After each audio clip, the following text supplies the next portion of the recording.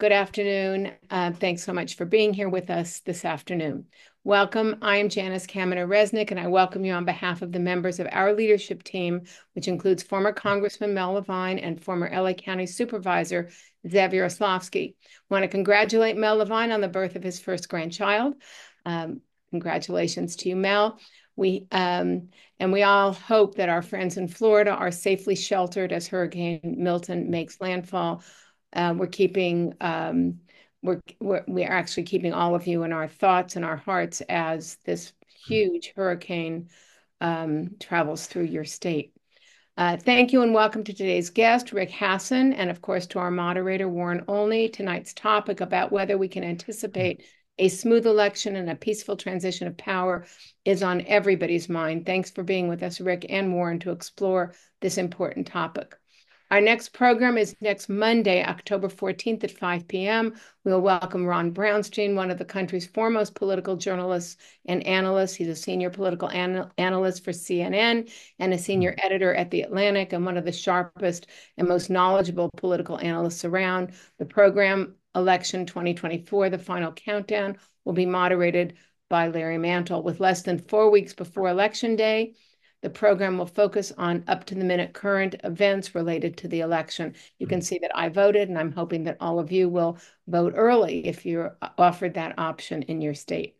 There may be no political pundit that knows more about every single election in this country, however small the village is, to, of course, the broadest, the presidential election. So hope you'll join us. With Yom Kippur this weekend and the Harvest Festival of Sukkot next week, and for the 8 days of holiday, we are doing our best to avoid the holidays and yet to be able to continue to bring you analysis in these critical weeks before Election Day. We have a great lineup over the next 4 weeks. We have Ron Brownstein next week. On Monday, October 21st, we have Harry Dunn, who was in the Capitol. He was a Capitol police officer, and he was in the Capitol fighting that on that awful January 6th day in 2021.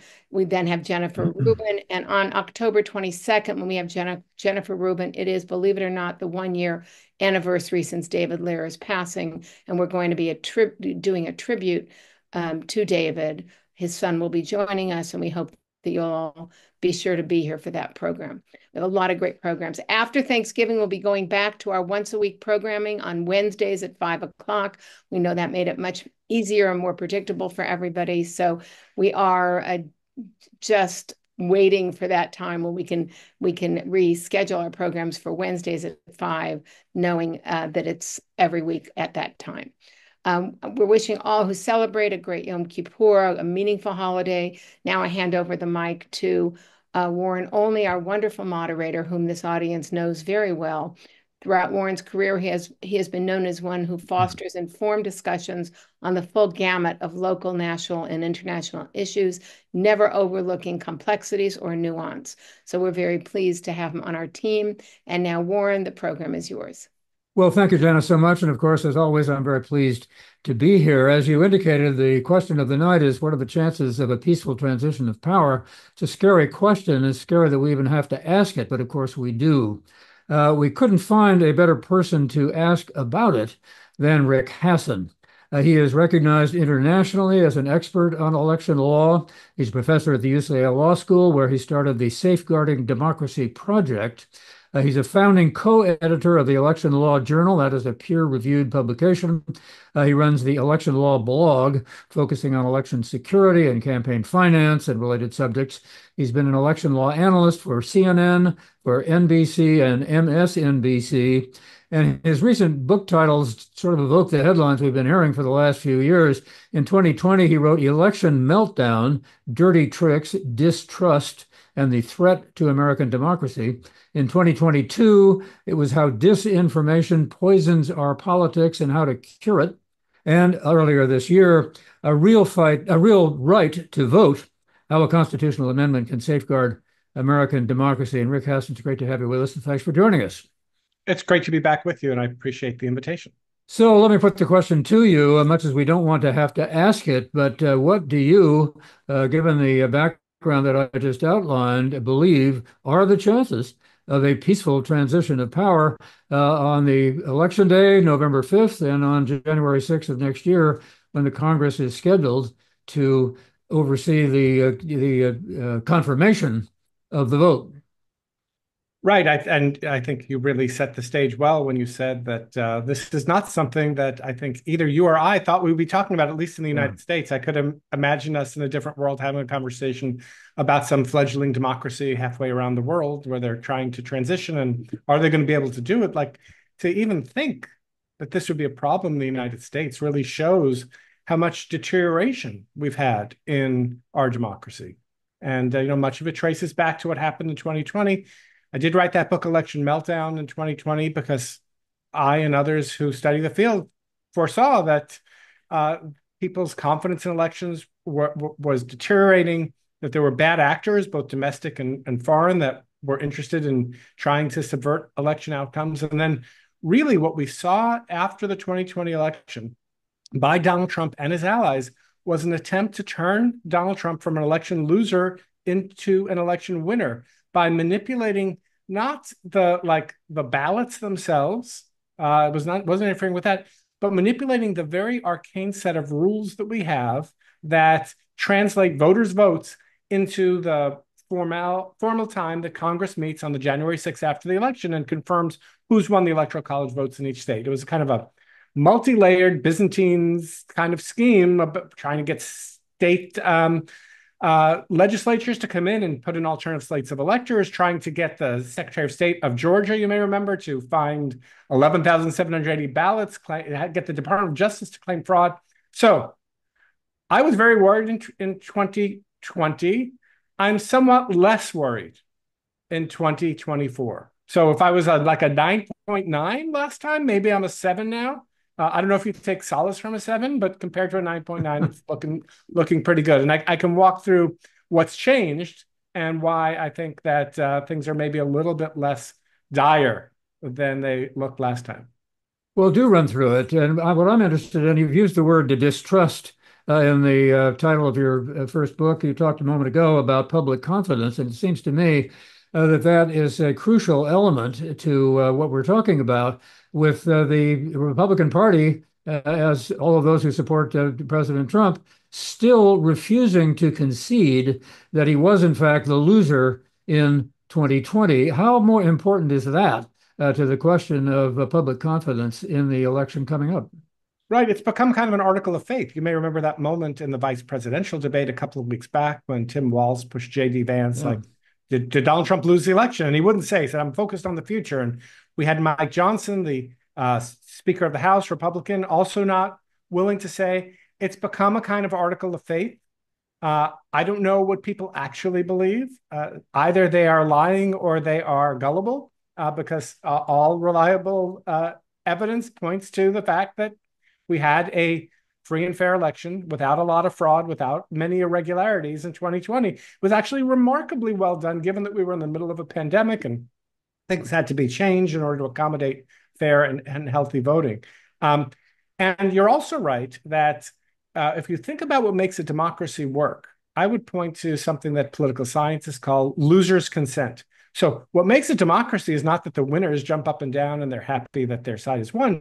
It's that the losers agree, they grumble. I'm not happy my side lost, but it was a fair election. I'm going to reorganize. Maybe we'll do better next time. The loyal opposition kind of idea. If you lose the ability to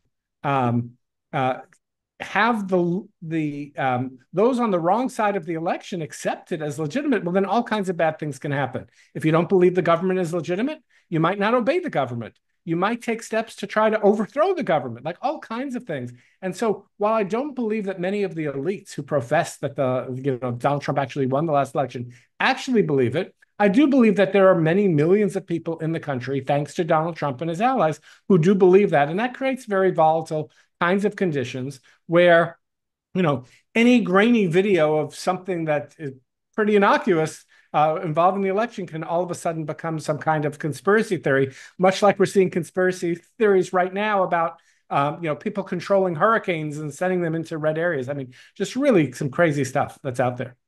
So what is it that makes you then more sanguine that there's going to be a fair election and a peaceful transition of power than there was 4 years ago. Well, first of all, let's talk about how the election itself is going to be run. Back in 2020, as I mentioned a few minutes ago, there were lots of changes in the election rules. Uh, there were extensions of time for mailing in absentee ballots. Many more people were voting by mail. There were, states that hadn't done it before. There Because were of all kinds COVID. of changes there because of COVID, right? And we had some primaries that were postponed, you may remember, in Ohio and in other places because they couldn't get poll workers because it wasn't safe. This time around, we don't have that. I mean, there are challenges in running elections, but things are much smoother in terms of just the logistics of running elections. We don't have, we don't have people like literally we had election officials scrambling to get PPE for their workers, shields and things. So it was much harder. So the election, is coming up in a few weeks. We already have in many places, including in California, people already voting early. Things seem to be going smoothly. So the election itself, as the last time, I think we have every reason to believe it's going to go well. So then, what could go wrong? What could go wrong could happen after the election, and in terms of people's confidence and in terms of trying to manipulate those outcomes. What about the fact that so many election officials have said they've been threatened with death, threatened with all kinds of attacks, that they might quit if, in fact, things got any worse than they were, or didn't get better, I should say, put it that way. Has that not been had an impact? I think it has had an impact. There's been a lot of attrition. It's a thankless job. People who work in government generally are underpaid, and that includes people who work in elections. But those who've stayed have been resilient. They've been able to, maintain, enough staff. I'm not seeing a lot of complaints that, people are short-staffed for elections. Of course, when people leave, you lose some of that institutional memory, which is important. That does make me worried that somewhere something could go wrong that we might not think of. But really, the dangers are going to come, I think, if there's an attempt to try to subvert the outcome of the election, to try to again turn the election loser into the election winner. And here's three reasons why I'm less concerned than last time. First, at the end of 2022, Congress passed a law called the Electoral Count Reform Act.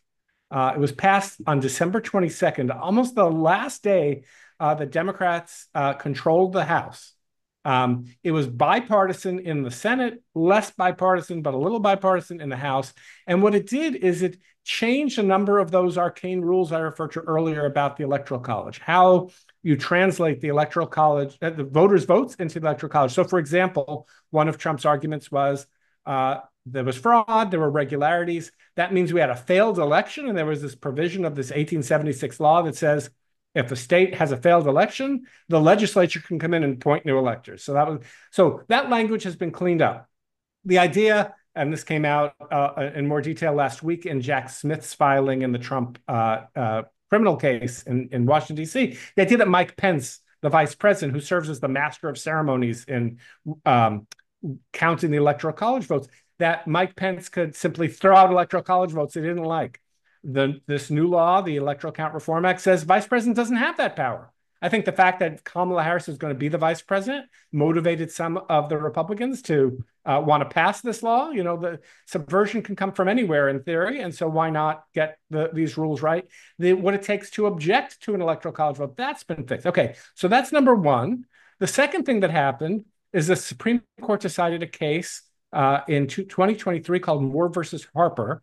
And in that case, the court rejected this kind of extreme theory called the independent state legislature theory, the most extreme version of it, that state legislatures have kind of unbridled power over federal elections. They can do whatever they want. They can't be constrained by governors. They can't be constrained by state courts. They can't be constrained by state constitutions.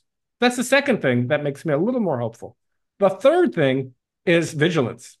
I work with the Safeguarding Democracy Project. There are many organizations around the country, Protect Democracy, States United, Democracy. There are just a lot of people watching. And so when there are attempts to try to create pathways for subversion, and we can get into, for example, what's going on in Georgia right now with the certification process, there are lawsuits that are being filed. People are watching. You get people on the record and ask them, what's it going to take?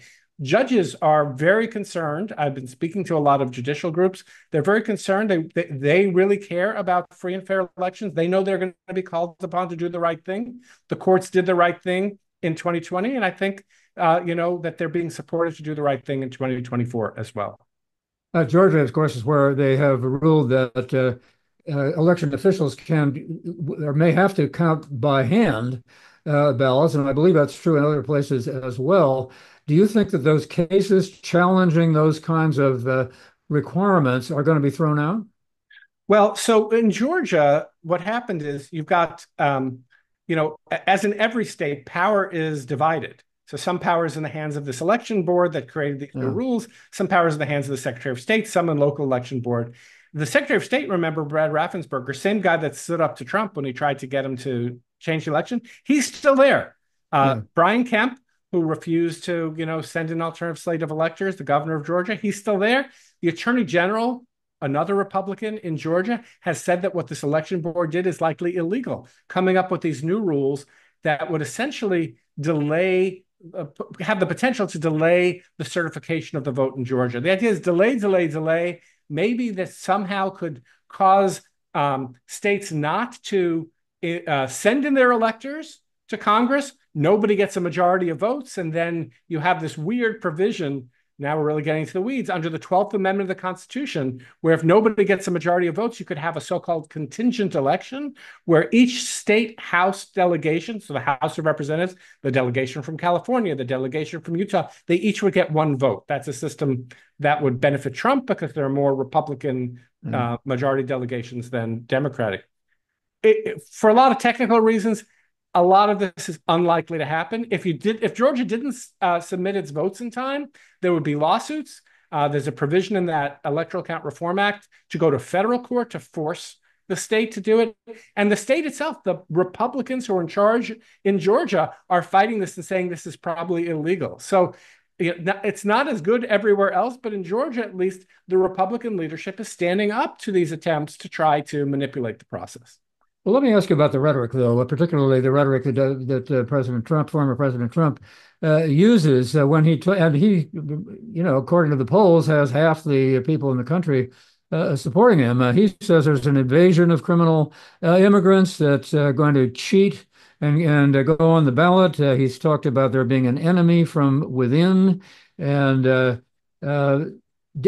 how concerning are those kinds of statements to you? And to what extent do you think, particularly if there are questions about some of these elections, that people might, in fact, get behind him and try to disrupt the process of counting and certifying the ballot?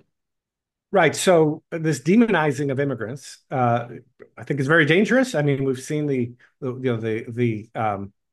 threats against the Haitian population living in Springfield, Ohio, after all of the controversy there after Trump's comments and Vance's comments.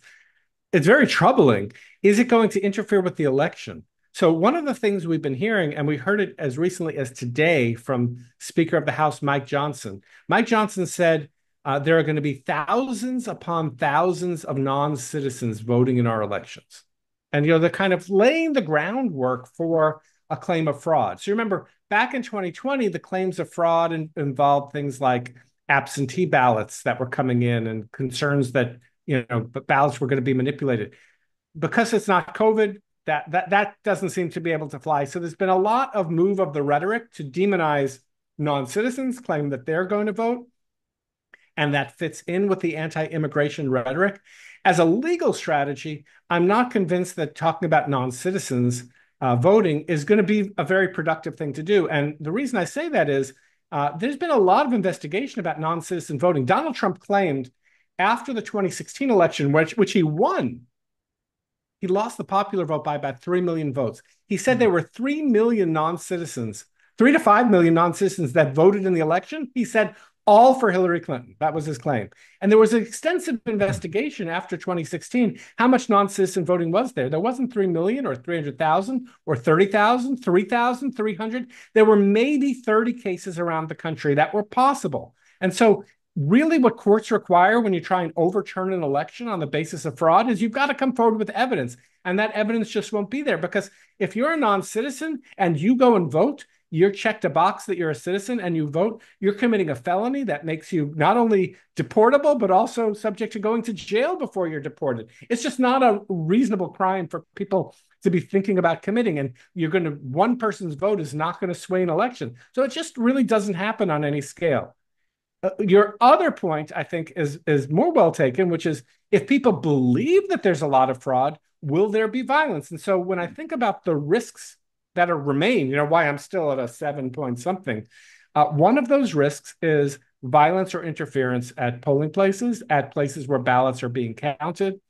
You may have seen the television show Succession. The spoiler alert: don't listen to my next sentence if you haven't seen the end of it.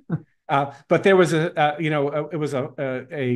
election scenario in Wisconsin where ballots were being stored that had not yet been counted, and there was an arson fire and set the ballots on fire.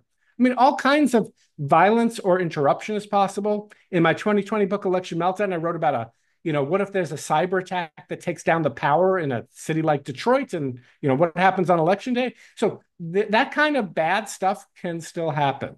There can be interference. There's been discussions with police departments, with sheriff's departments, about how to secure the vote. But that is really a risk. And part of that risk comes from activating a population by making them convinced that their democracy is being stolen from them. If you look at polling, more people think that Democrats are trying to steal elections than Republicans. And part of that is from the rhetoric that is relentlessly coming from Donald Trump. Well, let me ask about North Carolina, where Hurricane Helene has practically destroyed numbers of whole towns. And now we have, as was mentioned earlier by Janice, we have Hurricane Milton moving over Florida. To what extent are those concerning you in terms of the ability of people there to, A, get the vote in at all, and B, count it up in such a way that anybody can count on the results? Well, so the second point, I think, is less worrisome. That is, we have ways of collecting ballots and making sure that they are right. Now, in terms of people being disenfranchised, this is a real problem. In the state of Florida, they're very well prepared in terms of hurricanes and elections. Florida is one of the few states that has passed a bunch of laws because this is a perennial problem. This is the hurricane season continues through election day. And so they have procedures in place. They know what to do. Not every state has clear procedures on what to do. And so I can't remember if it was yesterday or today, the North Carolina Election Board voted unanimously, Democrats and Republicans, the 5 members of the board, voted to extend certain deadlines to make sure that people who are in affected areas are going to be able to request their absentee ballot, going to be able to vote. There are going to be people that are going to be disenfranchised. And I think the effort has to be made as much as possible for to get those people the opportunity to vote. But let me tell you, if you've lost your house, or you've lost, people have lost family members, these are very serious things. Voting might be the last thing on their minds. I mean, so natural disasters do happen, and I think it could potentially affect the vote. I don't know if there's going to be any partisan impact in terms of, more Democrats or more Republicans voting in a particular way. But this is a real problem. It's one of the reasons why it's good for people to have different options to be able to vote, being able to vote early, being able to mail in a ballot. Some people, there's been a huge evacuation in Florida. Florida is a state that's heavily vote by mail. I hope that those people who've left their homes have taken their ballots with them and they'll be able to mail them in. So people who are prepared, we're going to see some effect, but I don't think that itself is going to make the election illegitimate, that it's going to make the election, somehow problematic. The good thing is it's not happening on election day, where it would have a much greater impact since many people vote in person. Well, back though to the question of public trust, we have former President Trump, saying that in fact the damage is all in areas where there are people that are going to vote for him. Marjorie Taylor Greene has even suggested that there's something intentional about that. I don't think we have to respond to that as if it were a serious issue, but by the same token, we have this issue, this question of eroding the public trust and confidence in the election with the weather situation, climate change, whatever you want to call the cause of it, being so important. Yeah, I know, absolutely true. And I think that really Trump has seized on whatever he can to try to delegitimize the process. I mean, he has explicitly said either he wins or there was cheating. And if that's your position going into an election, I don't think there's anything he won't say that Yeah. would support, his view that he'll seize on anything. Now, who's he convincing? I don't know that, like there is a Trump has a floor that he cannot go below, but he also has a ceiling. That is, there are people who will believe whatever he says, and then there are lots of people, some people who will are Republicans. They'll hold their nose and vote for Trump, but they're not taken in by this. And the question is this really changing anyone's minds? Yeah. When these outlandish claims of fraud are being made, and I don't think so. In my experience, when you talk to some people who believe that the last election was stolen, there's no amount of evidence. It's really, the problem is not a lack of supply of truthful information. The problem is a demand problem. That is, people want to hear the false information because it serves their worldview and helps them to explain why, if their side didn't win the election, it must have been because there was some kind of fraud. Last year at the UCLA Safeguarding Democracy Project, you and a panel came up with 24 for 24, 24 ideas that might be implemented in the election or in advance of the election of this coming year. And you suggested that recommendations that were aimed at government officials, at journalists, at social media companies, and at the general public. What are some of those issues, and have they in fact been implemented in such a way that they make you more confident about the election than you might have been, or is it the other way around? Have they not been implemented? Well, some have been implemented and some haven't. Let me talk about one that's partially been implemented, but that gives me a lot of heartburn because it hasn't been implemented everywhere. So, mail-in ballots come into election offices over the weeks before Election Day. In most states, including California, including Florida, including Colorado, lots of states, the ballots are pre-canvassed. That is, they do everything but count the ballot. They make sure that the envelope is sealed. They make sure that the signature is correct. They make sure that all the information is properly filled out. And what that does is it means that you can have a faster count on Election Day. And one of the recommendations we made in our 24 for 24 report was that every state should do this, because the period between the time that the voting is over and the time that there's an unofficial declaration of who the winner is by news organizations, that's a very dangerous time. You may remember that Donald Trump, on the night at the end of the election at 2 o'clock in the morning, he declared victory, even though the race was too close to call. And according to Jack Smith's indictment, that was his plan all along, that he was going to declare victory no matter what happened. Now, Pennsylvania and Wisconsin, two perennial swing states, have not changed their rules because they have Republican legislatures that have not been willing to go along and change those rules. On election night in 2020, Donald Trump had a tally of 160,000 more votes than Joe Biden. It was not until the Saturday after Election Day, so 5 days later, when enough votes had been counted in Pennsylvania and Joe Biden had about an 80,000 vote lead, that news organizations were willing to call Pennsylvania for Biden. That period of time is very dangerous because people worry about why is it that you hear about ballot dumps? Why is it that the vote totals are changing? And we understand. We in the business understand what's happening, which is mail-in ballots take longer to count.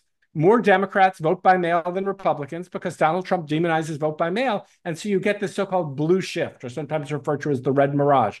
Start out with this one person who has more ballots. In the end, that person doesn't win. So we recommended that every state make that switch. Two states that are crucial did not do that.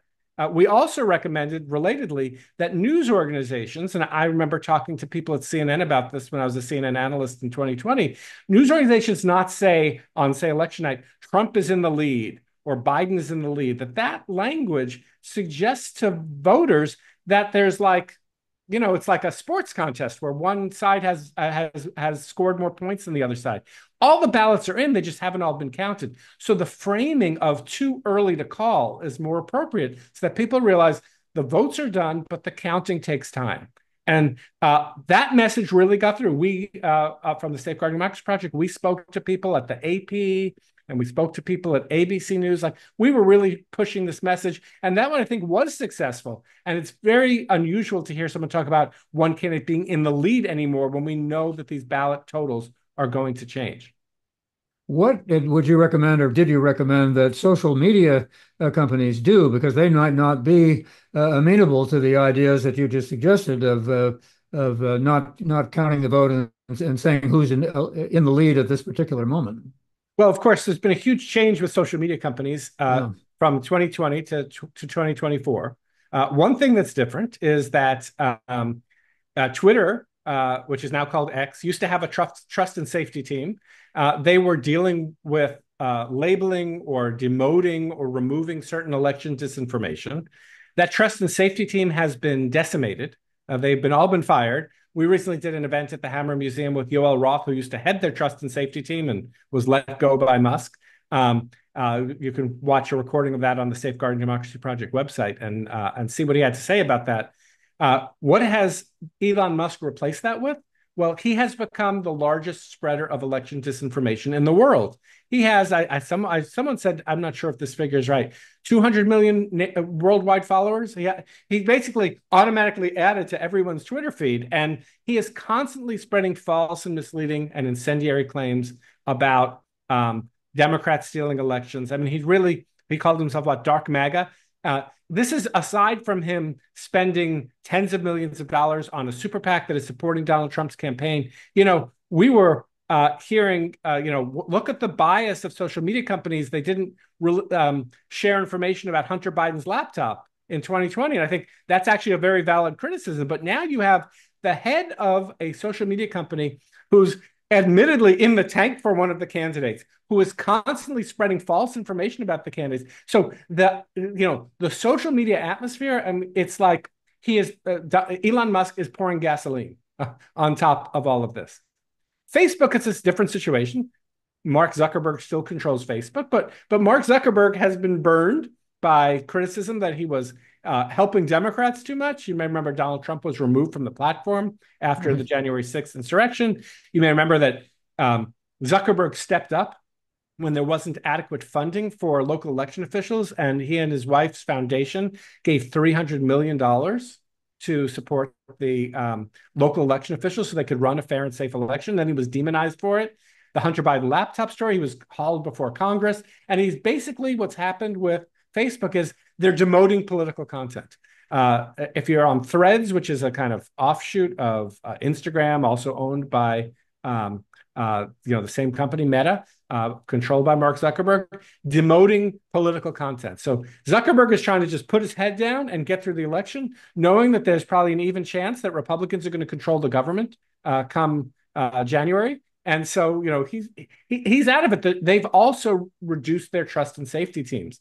So we had some recommendations for social media companies. Some of it relates to policing election misinformation about when, where, how people vote, that content needs to be policed. These are private companies. The Supreme Court affirmed in a case that they decided last spring that social media companies, when they moderate content, they're like newspapers. They can decide what content to include and exclude. And we argue they should be responsible corporate citizens and not be vectors for sharing misinformation. Further, we said it should be easier for people who want to find accurate election information to be able to figure out, can I find the official feed of my local election administrator, my local county clerk, or whatever the official is called there. Give those people .gov email addresses, give them .gov websites, give them verified status on these social media sites. Some of that has happened. That is very valuable. So voters who are trying to get true information can find it. Not enough of it has happened, in part because of the change in control at what used to be Twitter. I want to give the viewers an opportunity to ask some questions, and I'll pose them using the chat. So I would hope people would contribute to it, which they have been doing. But quickly before that, you also had some recommendations in this 24 for 24 for the general public. What did you mean? What did you have in mind for that? Well, I mean, one of the things that Yoel Roth, the former head of trust and safety at Twitter, said, and it echoes something that's in our report, is people should be careful before they share content, political content that makes factual claims about how the election is run. When people see things that conform with their beliefs, they're likely to share it, and then things go viral. And this happens on the left and the right. In my 2022 book, Cheap Speech, I talk about this somebody seeing a picture of a bunch of postal trucks, not postal trucks, post boxes, one stacked up after the other. And somebody posted this picture. They had been walking in some area in Wisconsin, saw this picture. Someone else saw it and said, here it is. Here's the voter suppression. They're hiding the mailboxes so that people won't be able to get their ballots in. Well, it turns out the place was the place where they send mailboxes to be repainted after they get rusty and old. And, you had thousands of people, including celebrities, sharing this information. So think before you share. Be a responsible citizen because right, it used to be that the only ones who really had access to a megaphone was, whoever owned the radio station, whoever owned the local newspaper, the local TV station. Now we've all got a little megaphone. And you never know what's going to go viral, in part because some of this is being driven by algorithms. They're driven not by people, but by computers that are figuring out what other people want to see. And so, things happen in an unexpected way. And so people have a responsibility to be good citizens themselves. Not only vote, but don't be the ones who are contributing to the problem. There's also, because our elections are so decentralized, there's always room to be an election observer, see what's going on the local level, to volunteer as a poll worker, to volunteer as someone who is assisting people at the polls. There are lots of opportunities for people to be involved in the process. And when people get involved in the process, they tend to trust it more because they see what all the checks and balances are. Margaret wants to know, are you concerned about the effort of the Russians to interfere with the election? Well, so what we've seen so far, and this is mostly information that's coming from the U.S. government, is that Russian government, Chinese government, and Iranian government operatives are trying to influence our elections, not all necessarily in the same direction or in the same way. We've become, I think, used to this. I think to the extent that this is about spreading false information, something has changed between 2020 and 2024, which I think people have become a little more skeptical about all information they see. In some ways, that's a little bit inoculating. Like people are less likely to be taken in by things than they were in the past. So I'm not sure that these kind of influence operations are likely to have the intended effect. And people are looking for it.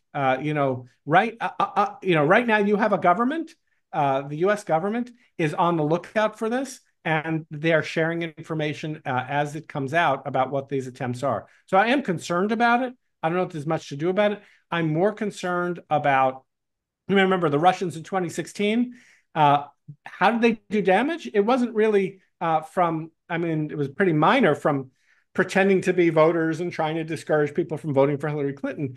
It was that they hacked emails from the DNC and they shared them. Truthful information, not fake information. We could see something like that. We always talk about the October surprise. It's October 9th. It's about time for a surprise. We'll see what might be released. And of course, there's always the danger, as I mentioned earlier, of cyber attacks. I mean, I think that is like really, that's like a an act of war against the United Yeah. States. But because there are non-state actors that could also engage in this kind of conduct, or there could be state actors who could be, um, uh, somehow insulated from governments. I worry more about that than anything else, like some kind of interference with our either our voter registration processes or infrastructure like our electrical grid. We see all these ransomware attacks. We see all of these things happening that can shut down different kinds of computer networks. We're so dependent on technology. That to me is more worrisome than, say, people going on social media and creating fake personas and trying to convince people of how they should vote. Here's a question from Pamela. She says, if you saw the documentary War Games, the veterans were concerned that a political coup would be backed by rogue members of the U.S. military. Are you concerned about extremists in the ranks of the U.S. military and the National Guard? And I'd add to this that Donald Trump has said that he might well mobilize the military in terms of in the effort to round up people that he regards as illegal aliens, so he can put them in camps and perhaps deport them. Yes, we had a screening at the Hammer Museum of this documentary War Game, and we Yeah. had Steve Bullock, who was the former governor of Montana. He role played the president in this movie, and they were trying to deal with this issue. I'm not an expert on civil military relations. It was very chilling to me as like kind of a consumer of that. I can only speak to how law can constrain things. The fact that you don't have Trump in charge of the military right now, and you have, I think, the upper echelons of the U.S. military are very concerned about extremism in the ranks, and I know they've been working on that problem, but it's really a little bit outside my area. But it does make me realize I didn't say the thing I'm most worried about the election. I went through the idea of violence. The thing that worries me most right now is, what if there's lawlessness in the U.S. House of Representatives? Because what's going to happen is there's going to be votes that are going to take place. There's going to be electoral college certifications. They're going to be mailed in to Congress. And then this January 6th, 2025, there's going to be a meeting of the joint houses of Congress where they're going to open the envelopes and they're going to count the ballots, right? And there are rules. And the rules for how that works, some of those rules are contained in that 2022 law I mentioned, the Electoral Count Reform Act. Well, Mike Johnson, who is the Speaker of the House right now and may or may not be the Speaker of the House come January 3rd when the new Congress comes in, there's going to have to be a vote for the Speaker of the House. That could be its own thing, because you may remember we started with Kevin McCarthy and we didn't end with Kevin McCarthy this time around.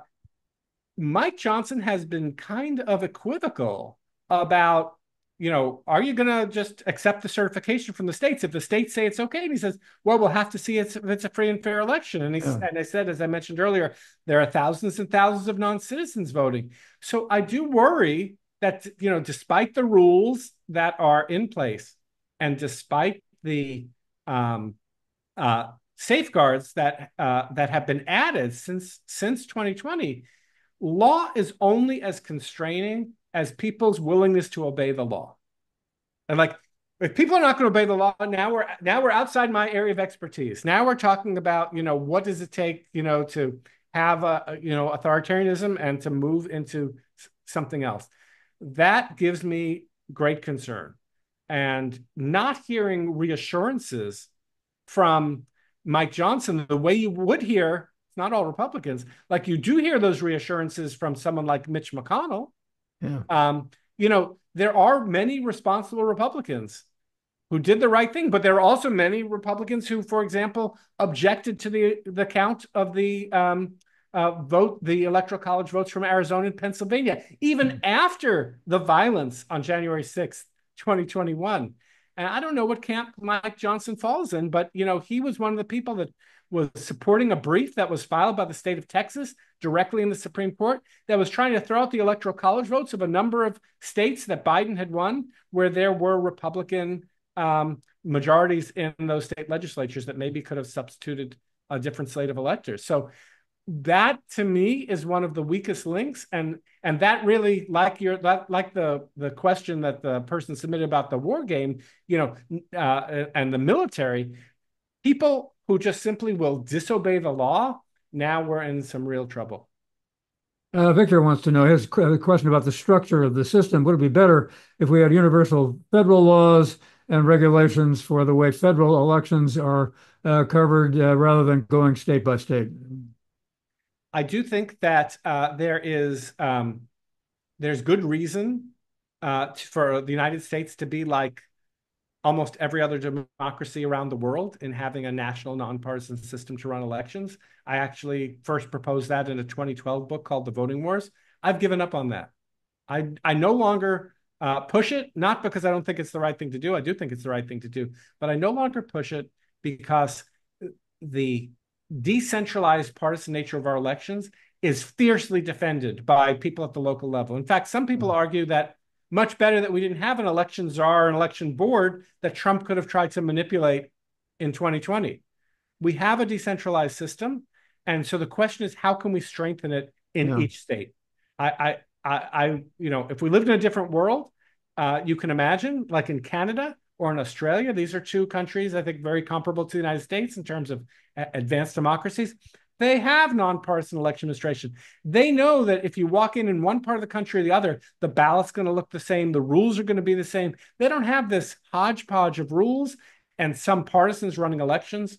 It would be better, but I don't think it's in our future, at least not in the future I expect I'm going to see. Gerald has a question about the significance of the 12th Amendment and how it'll play in the confirmation. Will you please clarify the amendment as it is confusing to non-legal readers? What happens if the Republicans refuse to confirm the result? Will we be left in limbo? There's a lot in the 12th Amendment, and I have to confess it's not something I've spent a lot of time on because there are contingencies in there that I hope are unrealistic. So one possibility is that there is the Congress can't get its act together by January 20th. Remember, they meet on January 6th. The new president takes over January 20th. What if Congress hasn't done its job yet? What if we don't even have an organization of the House of Representatives yet because there's been no Senate? Well, then under the rules, I think we would have President Chuck Grassley, President pro tem of the Senate. Yeah. A very senior member of the Senate. Very senior. Yes. And there are some arguments it could be someone else, like how these rules are going to work is somewhat uncertain as well. But so that's, part of the 12th Amendment is dealing with, if there can't be a choice. There's also an issue. What happens if a state doesn't submit its slate of electors because they're disagreeing and the state doesn't submit at all? I think, again, as I said earlier, it's very unlikely to happen. But what if it happens? Under this new Electoral Count Reform Act, that state's the number of electors from that state is removed from the denominator. So you would no longer need 270 votes, the more than half of the 538 votes, in order to be able to win. You would go to a lower denominator. But it would affect how many votes you need to actually win. It could affect the outcome of the election. We could potentially have a 269 tie in the Electoral College. And then if that happens, if someone does not get a majority, we go to those rules that I mentioned earlier in the program, which is essentially the contingent election where each House delegation gets one vote. I hope we never have to experiment with these things. I think the last time we had something like that was 1824, and let's hope that we don't see it again. That question was asked by a person who also wanted to know, in addition to whether it might be thrown into the Republican-controlled Congress, what about the U.S. Supreme Court? Is the U.S. Supreme Court likely to get involved in any of the issues that you see possibly coming up? Yeah, I actually have a piece that will post in the morning at Slate on the question of Supreme Court involvement. I think it's less likely that the court's going to get involved this time than last time being 2020, because there are fewer significant legal issues that are likely to arise. Two caveats to that. Number one, if we have a close enough election, like a Bush versus Gore type 2000 election, where it comes down to one state and a few hundred or a few thousand ballots in one state, then all bets are off. Then the margin of error in how the election was run is going to exceed the margin of victory, and the Supreme Court's going to get involved, and it's going to be probably pretty partisan because that we know that from last time. But for that to happen, like everything has to go wrong. Like, it has to be just one state, and that state has to be really, really close. But the other thing I'm concerned about and where the courts might get involved is if at some point along the process there is a failure to certify, whether that's at the state level, whether that is at the level of Congress, if there is some attempt to stop a state from submitting its electors or some kind of dispute, no doubt people are going to try and get the Supreme Court involved. Whether they will get involved or not clear to me. It may depend on what the legal issue is.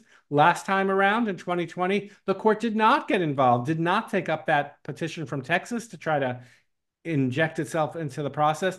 I would hope that the Supreme Court would continue to do the right thing, would protect the will of the voters to make sure that the winner of the election actually reflects the choice of the people. I mean, that's a really low bar, right? That we actually have the winner of the election take office. But that if there's one thing that the courts should do, it is that step.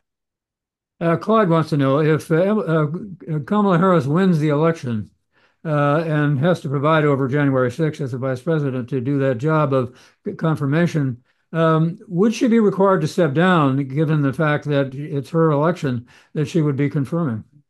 In fact, no. And we have had situations where sitting vice presidents have presided over their own counting. In fact, Al Gore, who lost thanks to the Supreme Court in Bush versus Gore, presided over the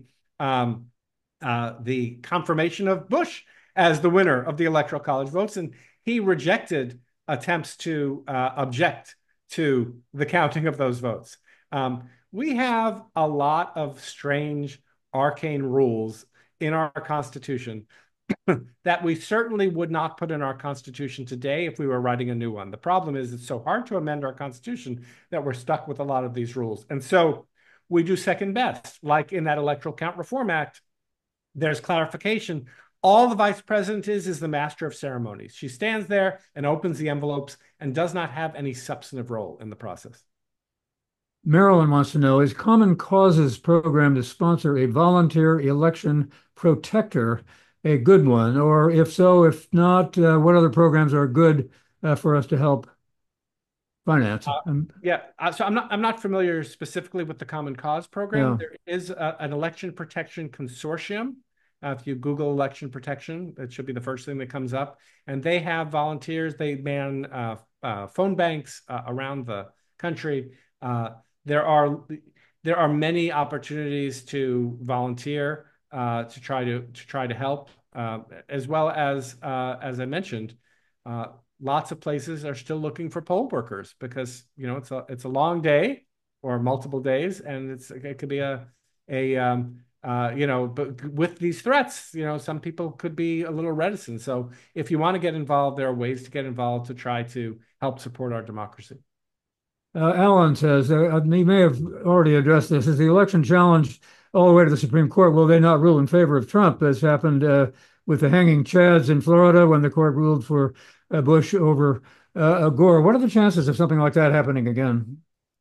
So, I don't think we should assume that because there is a majority of Republican appointed justices that they would necessarily rule for Trump if there were a close election.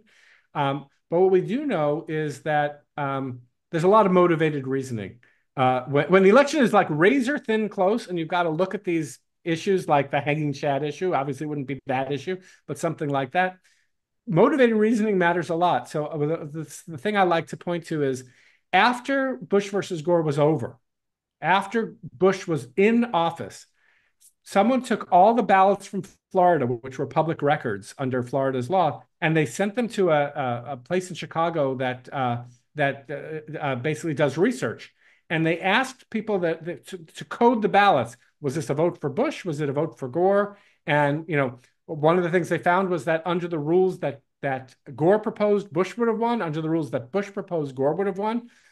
But they also found that the workers, like nothing's on the line now because Bush is already president. The workers who identified as Democrats were more likely to find votes for Gore than the workers who identified as Republicans. And I don't think that this is anything conscious, but when you have a feeling about something, it can affect how you reason through it. And I don't think our Supreme Court justices are immune from that phenomenon. We talked about Elon Musk a little earlier. What about his offering $47 for people identifying Trump voters? Does this cross the line into buying votes? And is it illegal? I don't believe it's illegal because what he's paying for are leads. Essentially, his super PAC is trying to find people who are likely to vote for Trump.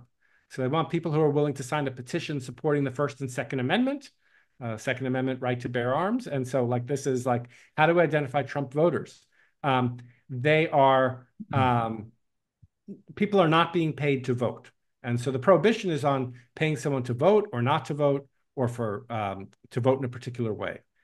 Just today, there's a company called Cards Against Humanity. They make these humorous cards. They're on the left where Musk is on the right, and they are offering certain payment now for someone who didn't vote in 2020, and they can verify that through voter records. If you didn't vote in 2020 and you make a voting plan, then you can get paid for making a voting plan.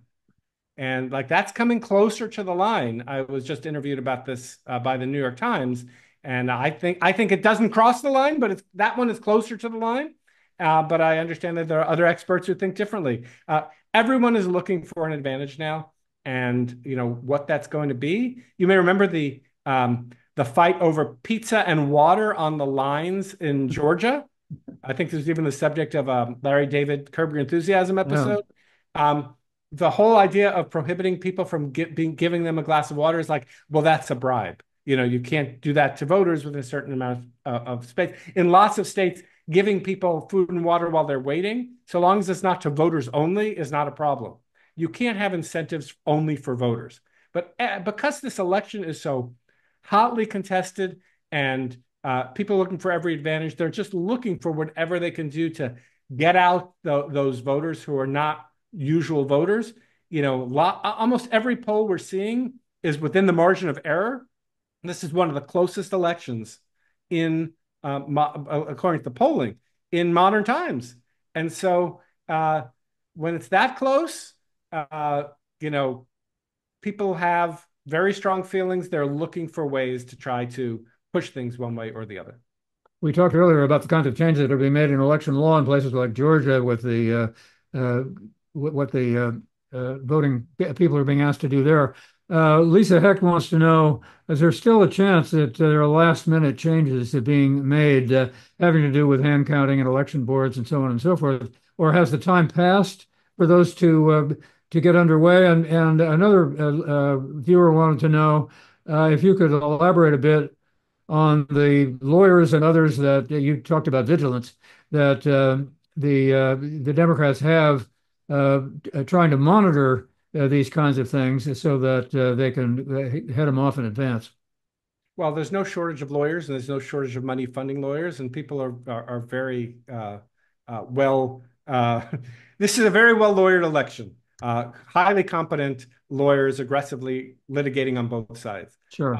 On the question of whether it's too late, there's no statute that says you can't change the rules at the last minute. But when you try to change the rules at the last minute, you're going to get pushback from the courts. I mean, this is one of the arguments against some of the Georgia changes. There was just a lawsuit filed in Pennsylvania over whether ballots that are lacking dates but that are timely should be counted. And the state Supreme Court said, it's too late. You should have come to us way back. We're not going to decide this now. It's really tough it's tough on election administrators, it's tough on voters to make changes at the last minute. And then the question is, why is this change being made and is it really necessary? But there's no hard and fast rule that says there's X date and then you can't make changes anymore. But of course, we already have a few million people that have already voted in this country. Voting is happening right now and will happen all throughout the month of October and in the beginning of November.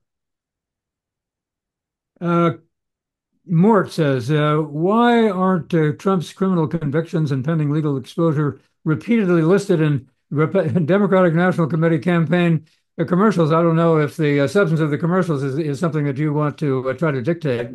That's well beyond me. But you know, I'm sure they do polling and figure out what they think sells. And you know, I think what I'm hearing is people want to talk about issues like the economy, and abortion and immigration, things that are on people's minds. Uh, we've come to the end of the program, and we always ask people at the end, can you say anything that would make people feel somewhat more optimistic or somewhat better? You really did that from the beginning, it seems to me, and you have along the way talked about things that reasons that people might feel less concerned than they did when we began the conversation. But let me just give you an opportunity once again to answer the broad question about whether we're going to have a peaceful transition of power. And what do you think the chances are that things will go well? So, I wouldn't use the word optimistic about how I feel. I would say Yeah. hopeful, and I would say guarded, and I would say vigilant. And so the biggest protection for safeguarding our democracy is people paying attention and people watching the rules and making sure that the rules are being followed. Rule of law is what really matters here. Figure out what the rules are, and let's make sure everybody follows them. And if we can do that, we can have a fair election. And so I'm going to take some comfort in the fact that people are reaching out to me all the time. They're concerned about our democracy. They want to make sure it's going to flourish. And that concern, the fact that people are not just withdrawing, that is very important in terms of public confidence and in terms of public support for free and fair elections. Very quickly, there was a question about this, which I didn't ask earlier, and that is, how can people uh, be helpful? Are there things that you can recommend that people can do? Right. So I would point back to the election protection work, poll worker, and be an informed citizen. Don't spread misinformation, and keep paying attention and put the pressure on if necessary to make sure that people in power who have to certify our election will do the right thing. Rick Hasen, what a pleasure it is to talk with you. I'm sure the audience will agree that you have been extraordinary. You're an encyclopedia when it comes to election law, and there's a good reason that you are recognized around the world for your expertise in this area. Thank you so very much for being with us. It was really a pleasure, Warren. Thank you. Okay. Next Monday, Ron Brownstein is going to be there with Larry Mantle, and they'll be talking about the final countdown. Won't be quite the final countdown, a bit of a misnomer there. There are others before the election itself, but you'll hear a lot from Ron Brownstein. He's a great, great guest. Thank you all for watching. Have a good night.